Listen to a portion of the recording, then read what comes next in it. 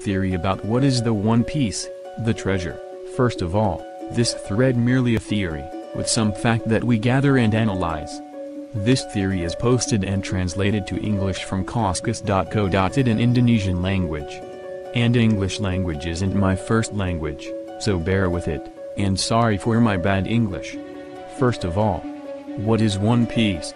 I will try to explain what is the finding of the One Piece Indonesian community.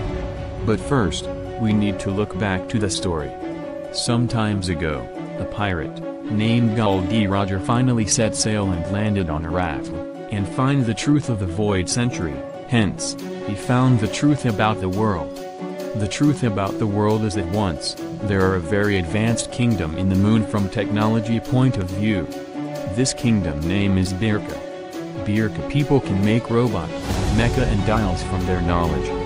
But, after some time, the Birka people migrated to Blue Planet, Earth, because the moon resources is drained out. This theory is strengthened with Enel's side story. You can find more about this ancient kingdom when people from Moon, Birka, descend to Earth. They accept all Earthlander that want to join them, and then with their technology, they united and become a great kingdom, surpassing all other kingdom in that era. But then, because of jealousy from other kingdom, the war started between Birka descendant kingdom with other 20 kingdom that united as one force to slay Birka. To protect themselves and end the war, Birka developed 3 weapons, which is Pluton, Poseidon, and Uranus, which we known from Robin conversation with King Neptune in the end of Fishman Island arc. So far we only have a slight information about Uranus, a better understanding that Pluton is a warship, and we all know what Poseidon is, right? About Pluton. About this part, it's really a theory without any fact for standing at all. But, what if Pluton warship is equipped with some another devastating weapon, which is Uranus, and the effect of both or either one of this ancient weapon? All of 3 ancient weapon that stated above then used in the Void Century War. The usage of ancient weapon in the war affecting the land and the sea and the earth. The impact of ancient weapon usage is seismic activity of sea volcano, that at the end erupt and resulting in land, which is red line, that's separating the sea. Because of this, the sea current is changing drastically too, thus Calm Belt and Grand Line born, and Earth Sea divided to 4 parts. In the end, all of those advanced technology have no impact in the result of war. Void Century War, as we know, have the result that the descendant of Birka is lose, and other country, the 20 kingdom, become the winner. But before the Birka kingdom destroyed, they hid all 3 ancient weapon in hidden location or destroyed it, so the 20 kingdom can't use that weapon. Not long after this, the world government starting the Void Century project to destroy all evidence about this war. Some of Birka people has survived the aftermath. They are escaped the slaughter, and somehow managed to live another island. Within the survivor, there are someone or maybe group that hold the ancient weapon secret, and this survivor end up in Fishman Island.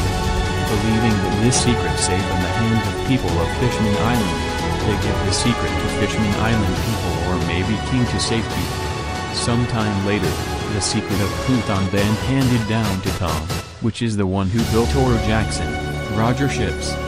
Back to survivor of Birka, all of survivor then hid themselves from the current world government that created by those 20 kingdom kings that will descend into Tenryubito, Beta, and then the survivor using letter D, a homage to Moon, a half moon, as their middle name. All their descendant later still using this name in their middle of their name. So, in this theory, all of people with the middle name D is descended by those Birka people. All this survivor then set to sea and later ended in Raftl and hid there until now. In Raftl, they create Poneldwith and write all the truth about Void Century, and disperse it all around the world, so, the truth will be out. After some time, some of Birka survive then splitting all around the world. Before they splitting, Birka survivor finally make one scheme when they are in Raftl Island. This scheme is the One Piece. The One Piece is a scheme that has purpose to reclaim all 4 divided sea into one sea, hence the name, One Piece. This scheme will be activated and aimed at one point where all sea and earth coming to one point, which is in red line reverse mountain. Notice in the X mark, there are one spot that have all four sea current that joining into one X mark in red line. That's the one X mark that needed to destroy, and that's the role of Pluton, Uranus. After that one destroyed, all of four sea will connect it into one, and that resulted in storm and polluting maelstrom. The weather become unpredictable, magnetic field become unpredictable. That's when Poseidon, Gyra-Hoshi and Sea Kings have a big role with Noah to hold all the casualty and survivor from that scheme. And the result, in some time, the sea will stabilize again, and then, One Piece scheme is done. One Piece project then, when Roger know all about this, why he don't do it? It's because his terminal seizes. He says in his execution the famous line that resulting in great pirate era, hoping that there are other people who ultimately can do what he cannot do, that simply other people continue what he has done. This legacy, to reclaim back all the sea into one sea, will it be?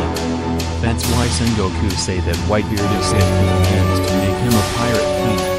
Until now, Whitebeard believes that he is the one who ultimately inherit the will of D and fulfilling all D destiny, and not some other people with D in the middle of their name, namely Blackbeard. That's the theory about what is the One Piece from Indonesian forum. What do you think?